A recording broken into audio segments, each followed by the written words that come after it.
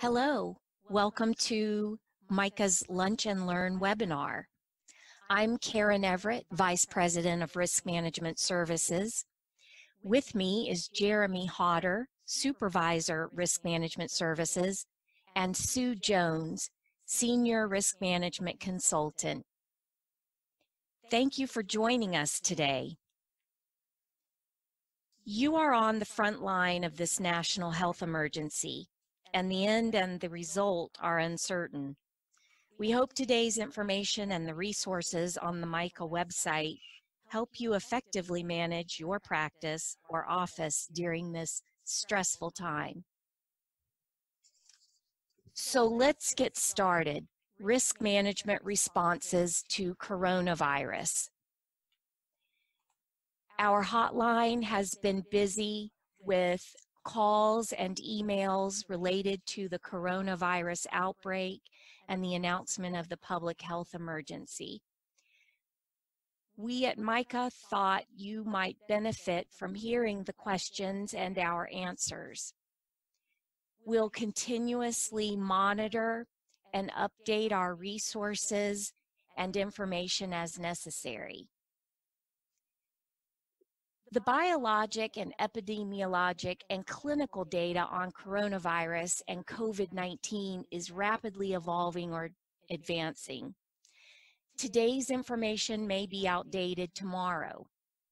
Local, state, and federal announcements, guidelines, and regulations are frequently updated, sometimes within hours. Check your resources before making final decisions or implementing new policies, procedures, and processes. Okay. As Karen said, we have a number of questions on our hotline, which, by the way, is not just for emergent issues, it's for anything that you need to talk to us at Risk Management at MICA for. One of the questions we had was a patient is refusing hospitalization due to coronavirus risk and prefers to stay at home with non-medical assistance. So what do we do about that? Well, obviously, we'd suggest looking at the patient's risk factors as a first off. Obviously, patients have a choice about their medical care, but it's important that we relay the appropriate information to patients about hospital care and how hospitals are dealing with these situations, PPE and et cetera, triaging. But it's important that you have that discussion with the patient or the patient's representatives about their risk factors and their choices and their options. Obviously, within the informed consent is that the risks, benefits, and alternatives are presented to the patient so they can make that informed choice. But yeah, as I say, discussion with the patient's relatives is so important in this, and documentation of that discussion on from there. I think that obviously we always ask the questions, do I need to get the patient to sign an informed refusal refusal form.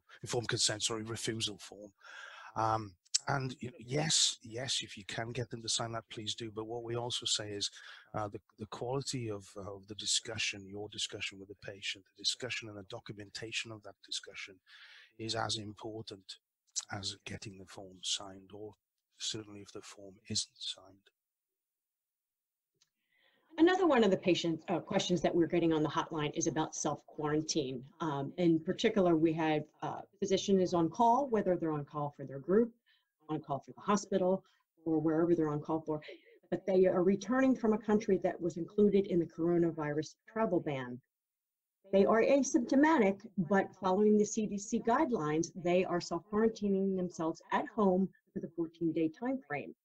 However, in this particular case, the physician is on call. What do? Our recommendations would be to either call the head of your group or the chief medical officer of the hospital, explaining the situation, the reasons for why you're self-quarantining, and seeing if you can get some sort of coverage for yourself, whether it's you have somebody in the group covering for you for the few days that you would have been the on-call physician, and then you cover for them when your 14-day self-quarantine is over. Another possible option is also to see if you can get a locum tenens physician to fill in for that period of time. Obviously, you would want to use your best professional medical judgment. and also keep in contact with the with whatever state it is that you are working in, Arizona, Utah, Nevada, or Colorado, with your state public health department to see what the up-to-date screening and testing processes are. This is Karen. Sometimes the decision to self-quarantine might bring up questions about the physicians, nurse practitioners, nurse midwives, or physician's assistants contract with a group or a hospital, or questions about medical staff membership and bylaws. Would it be helpful for physicians and advanced healthcare professionals to talk with their personal counsel about the management of any contractual or bylaws issues? Absolutely, I agree with you 100%, Karen. They definitely should. I think in these particular cases, what we're hearing now is this is all, for lack of a better word, novel. Right now, these situations are arising that probably have never been come up before. People have not even thought of these types of issues coming up. So they're being caught basically with, what do I do in the moment right now? But I would highly suggest, as you said, if this becomes a problem and it's a matter of just the physician stay and continue to keep themselves quarantined, or do they go in against their best judgment, they probably should have a conversation with them as well. Absolutely. So the next question that we've received on the hotline, I say one of many, is regarding cancelled elective surgeries. So the hospital has cancelled elective surgeries. Patients are not deemed urgent or emergent by the hospital, but the physician believes immediate care is necessary to avoid future problems. So what do you do about this? I think obviously there obviously is an issue of the physician's professional medical judgment, the clinical judgment, as to the urgency of this case and whether anything can be delayed. One suggestion we've made is that to look for any other options. Is it possible to use an ambulatory surgery center? Is there a colleague in your group that you can hand over to that has privileges, or somewhere else that managed to get this patient in somewhere? Again, discussion with the patient or the patient's representative is sort of utmost here, and documentation of that discussion. Is there medical management possible? Is it possible to manage this patient in any other way apart from the immediate surgery that the physician deems is necessary? That's something else to look at. And not a lot of the other calls that we're getting to becoming more and more popular calls are the risk of transmission in the office or the practice setting. And so we've got calls where employees are concerned about coming to work, and are they going to be exposed to patients who are coming in off the street, not knowing that the person is positive for the coronavirus. There's also concern of patient-to-patient transmission, so any type of ways that you can do it. What we're recommending a lot is, and most of this is coming from the CDC, the Center for Disease Control, and the World Health Organization. These are not MICA recommendations. These are medical professional recommendations from the federal governments. Basically, the first thing we want to do is telephone triage. If you know your patients have scheduled appointments, that you would want to make sure that you give them a call and find out if they or anybody in their family is currently sick with basically those three conditions: cough, shortness of breath, or sore throat, which is obviously expanding as this continues to expand throughout the country. So you want to telephone triage. If you can, keep them from coming in if they are ill, unless they absolutely need to be seen. You want to also make sure that if a person comes in off the street, so to speak, or is a walk-in you were unaware was coming in, and they are symptomatic or appear to be symptomatic with a respiratory condition, that you per the CDC, you mask them immediately. Have these staff don protective personal equipment, gloves, gowns, masks themselves. You want to isolate the patient or the visitor that's with them if possible, and also to keep them away from the other patients or visitors that are in the office with you. You want to also document the discussion with the patient or the patient's representative as to the steps that you are taking, and also offer, if you can, prior to a patient coming in, seeing if you are set up to do telehealth or telemedicine, if they would be willing to consent to have the visit done virtually. Another question we are getting is about, like I said, bringing people in with them, and then they are testing positive after the fact. So we did have one call where the wife of a patient was in getting a blood draw. The patient's husband was currently getting tested. They didn't know the outcome of the test at that time. She had gloves on, the medical assistant drawing the blood, but had no other protective equipment on. The patient was in the office for about a 20-minute time frame. Later that day, they got the results of the patient's husband coming back positive for coronavirus.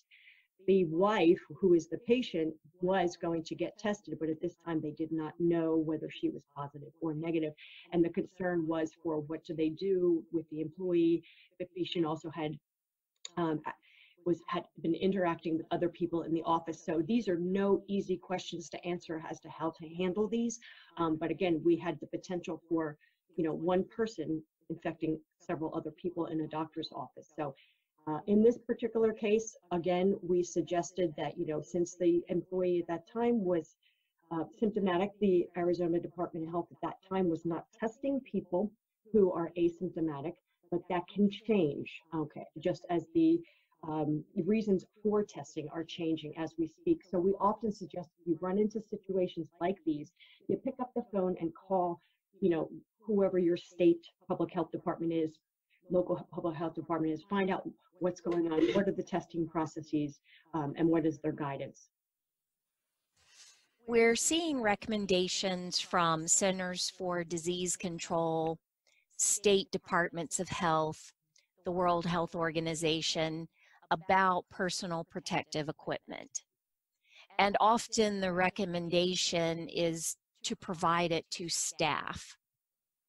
We're also hearing from our member practices and physicians that they've called places and they cannot get the personal protective equipment. Any ideas on other organizations or agencies they might try to secure this equipment for their offices? Again, Karen, there's no easy answer to this. I do believe when President Trump declared the national emergency last Friday and opened that up, and the FEMA that released things that are what they call stockpiled for situations just like this, like personal protective equipment. How much is out there, we don't know. And also we are hearing just through the news and through the CDC and World Health Organization, they are asking American companies who don't normally produce this kind of equipment to step up and do it. I believe President Trump just signed into law I can't think of the name of it, but it's an act that does this, that allows companies to start producing mass quantities of things that are needed in situations like pandemic. I don't know how fast they can produce this equipment, but they are saying, the CDC is saying that the protective health equipment should be used for healthcare professionals first and patients second. Now, obviously, if a patient comes in symptomatic and you need to put a mask on them, that is something you're doing for safe patient care and your employees as well. But I don't think there's an answer to this. Our recommendation is that just be in contact with your local vendors that you're using, and to do it pretty much on a daily basis, because they might not have supplies as of yesterday, but they might get them in today. And my guess is it will be first come, first serve, as it is with what we're seeing with a lot of things. So we just recommend that you stay in contact with your local vendors to see how and when you can get this type of equipment. So what if your practice has decided we want to continue to take care of our established patients?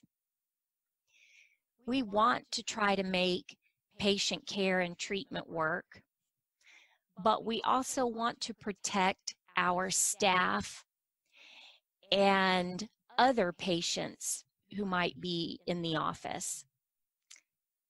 We want to move to telehealth or telemedicine visits, or perhaps telephone appointments. We're not refusing to take care of our patients.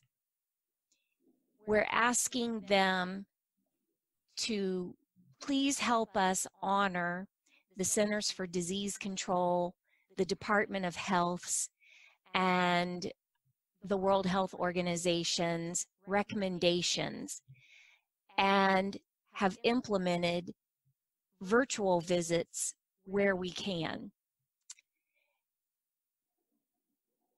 Patients are still demanding to be seen in the office. What can we say? What can we tell these patients? That's been a call we've been receiving.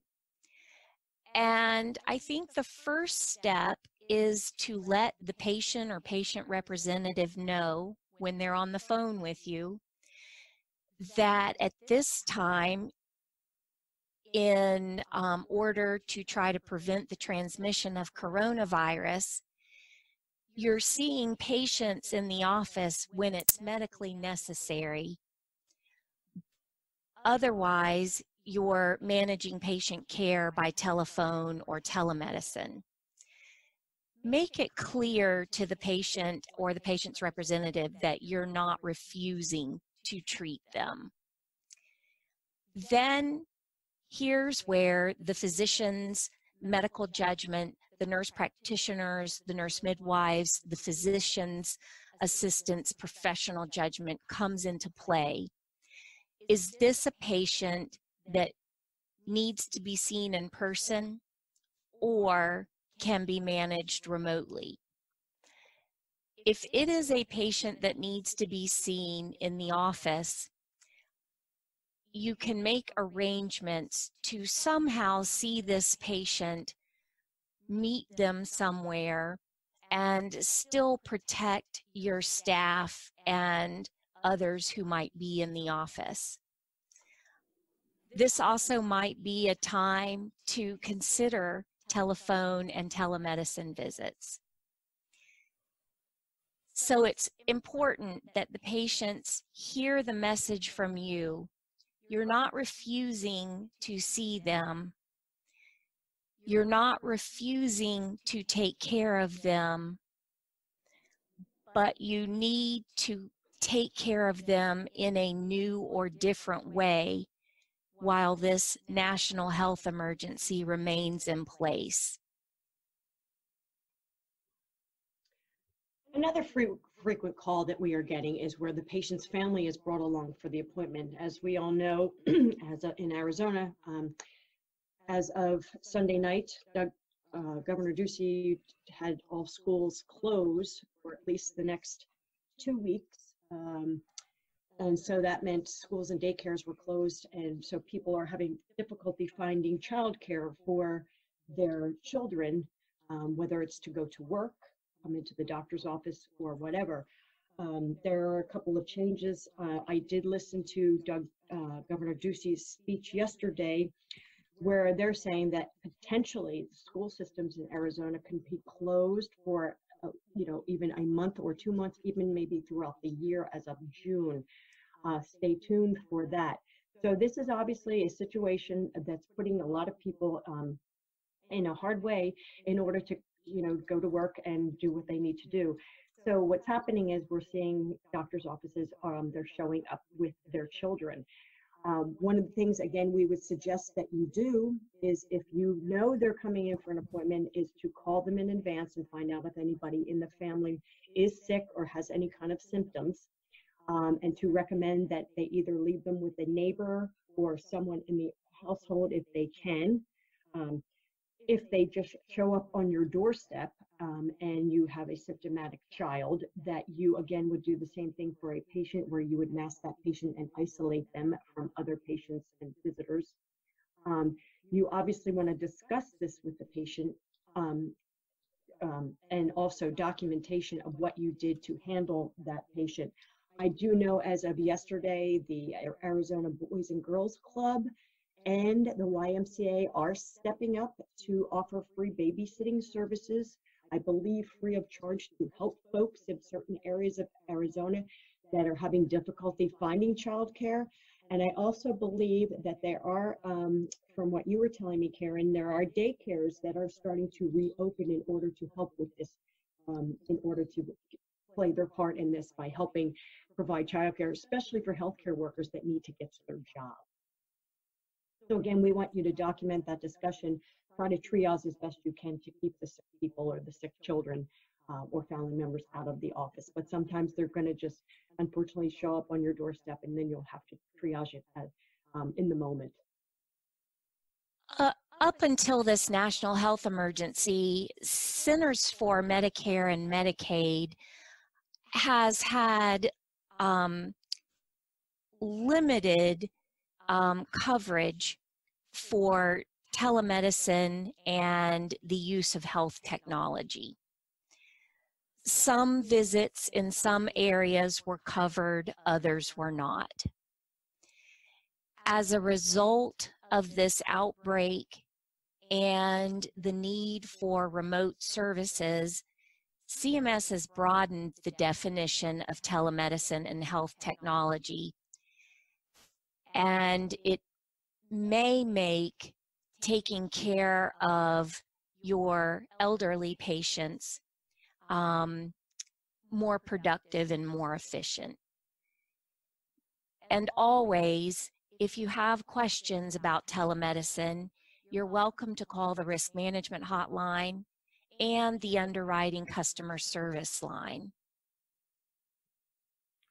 So yeah, as Karen said, I think the government is certainly making inroads into increasing the use of telemedicine or telehealth.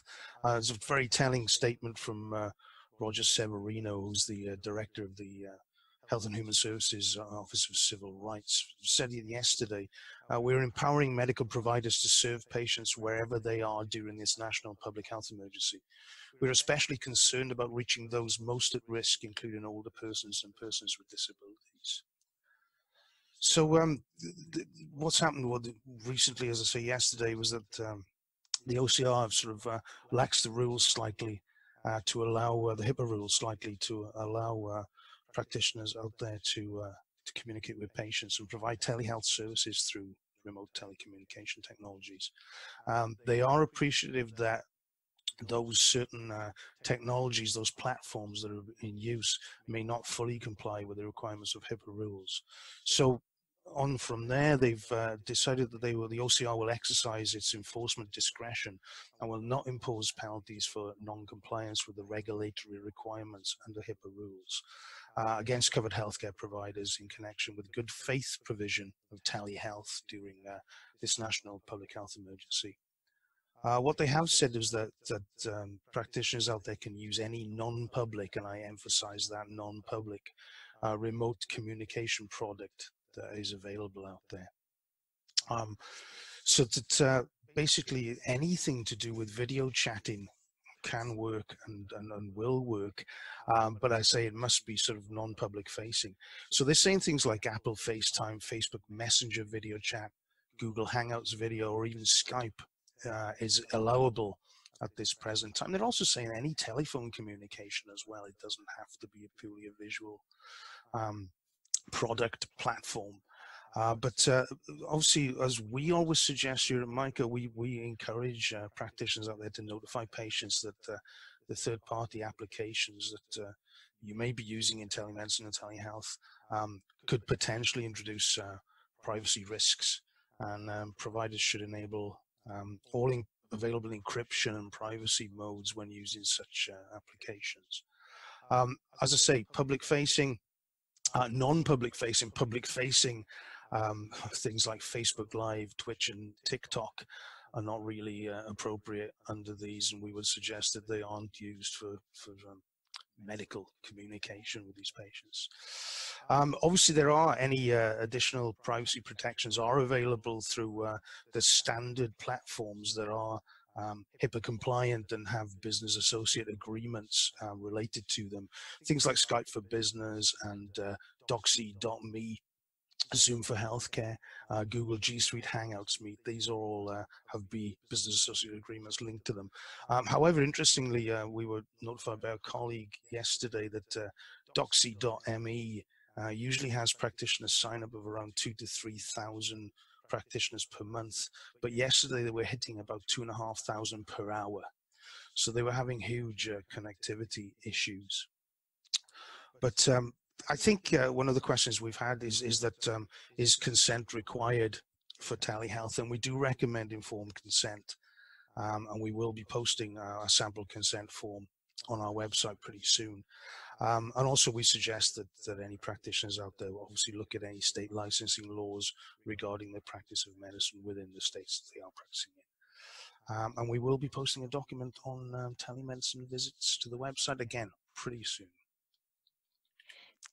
Jeremy, can I also just interject something? Please do. These video applications that currently are allowed during the pandemic, once the Secretary for Health and Human Services, Alex Azar, lifts the epidemic ban or comes from President Trump or whoever, all bets are off, so to speak. Mm-hmm. So these non-HIPAA compliant services you're currently using in order to practice good faith medicine to handle patients during this pandemic, you will have to, if you're going to continue telemedicine practices, to actually go with an application that is HIPAA compliant, encrypted, and has a business associate agreement. So we just want to let our callers know that they cannot continue to use, say FaceTime or Skype after that period of time. We're also getting questions about, can you be reimbursed? CMS has just put out some guidance, and we would suggest you just go to the cms.gov website in order to see. They put out frequently asked questions about how they are paying and the codes to be using for telemedicine, virtual telephone visits, or talking with your patients through patient portals. But we also caution that your billers also speak with your private insurers to make sure that the codes that the CMS is providing are the ones that they will be providing so that you get paid as well. Okay, thanks for that, Sue. Just some important resources that we have, and something that Karen mentioned at the beginning of the presentation is that we recommend that everybody out there keeps in touch here in Arizona, azdhs.gov, and they have a novel coronavirus hotline that anybody can call, practitioners or public, and that's the number there, toll free. It is 844-542-8201. And in Utah, they have a coronavirus information line, which is hosted by the Department of Health there. And again, toll-free number 800-456-7707, and that's https coronavirus.utah.gov. We're at the end of our time, but we still have many questions left to answer.